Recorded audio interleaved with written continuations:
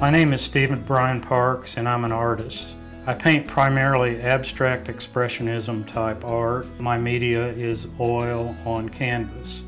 I like painting this style. Like all painters, I've evolved and moved to this abstract expressionism, which I like to use to display colorful subjects that please people. Abstract expressionism, loosely defined, is art that displays action and motion.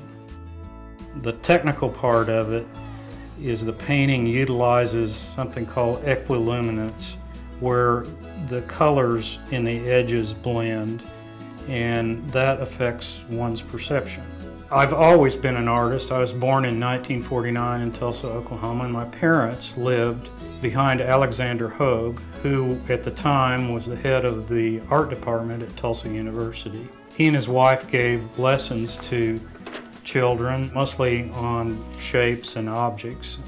And the first time I saw an abstract painting of his, I was stunned because the lines and the dark edges were different, and something that was probably my first vision of abstract art.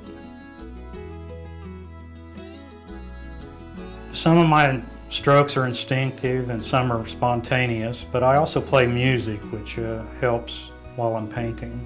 I feel like VIDA met me and I met VIDA. I've always enjoyed clothes, and I never imagined that I would actually be able to design clothes and fashion. What advice can I give to a VIDA artist starting out?